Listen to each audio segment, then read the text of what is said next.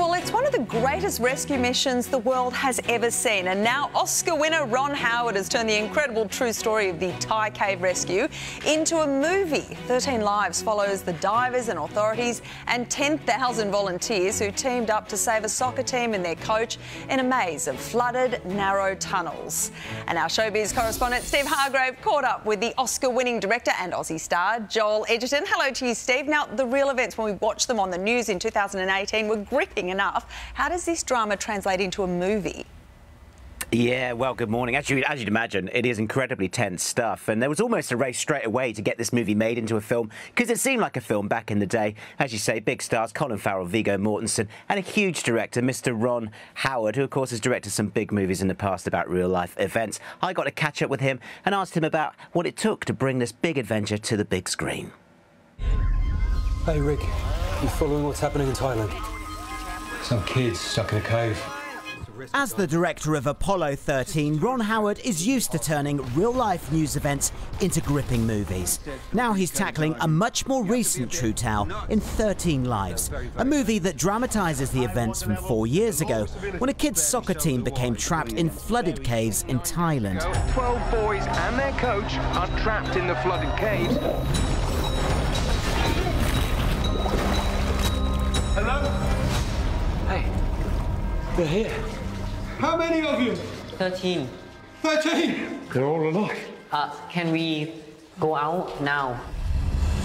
The story gripped the world for weeks, and for Ron, it was a heroic rescue mission that he almost immediately wanted to turn into a film. Ron, this is a story that resonated all around the world, of course, not least in Australia. What was it that made you sort of attracted to the idea of turning it into a movie? You know, I was challenged by it, but also excited by it, because I do feel like it's a modern story. It's a story for this moment. The wide variety of very interesting people making these hard decisions to do the right thing. That's something that is kind of easy to read about and talk about, but much more palpable and emotional for an audience, I think, when they see those kinds of moments played out.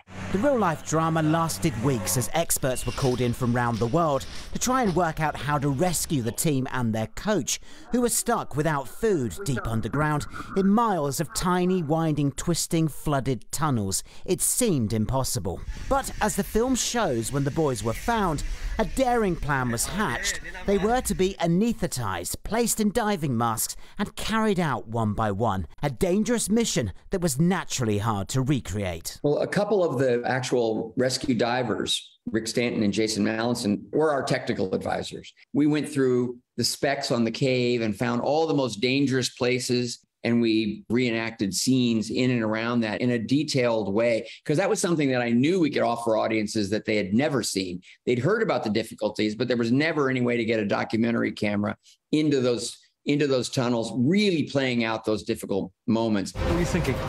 Just a crazy idea. You've got a skill none of the rest of us have. No. The film shows how the Thai community rallied together to help to try and rescue the boys. Viggo Mortensen and Colin Farrell play Rick Stanton and John Valanthan, the two humble UK expert divers called in who eventually found the team, while Joel Edgerton plays Aussie diver and anaesthetist Richard Harry Harris, a doctor from Adelaide. Harry, who you play, Joel, is like a real-life Aussie hero, isn't he? Which is good for you on one level because you get to keep your accent. Yeah. It must have always been extraordinary while filming to just constantly be thinking, but they did this for real. Yeah.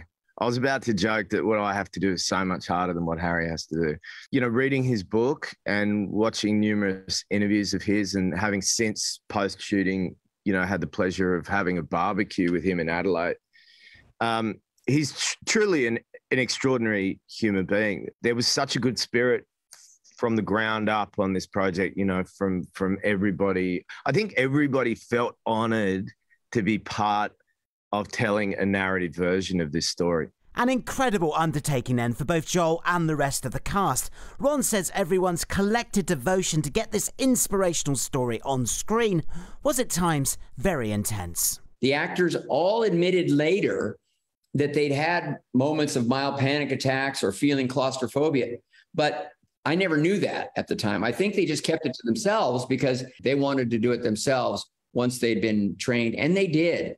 And it lent a lot of authenticity and also just intensity to the movie. You know, it's one of those movies where even though you know the ending, of course, we know what happened, it's still so tense getting to see those details in those caves. So an early awards contender. It's on Amazon Prime Video. You can watch that tomorrow. Yep, claustrophobic cinema at its best. All right, thanks for that, Steve.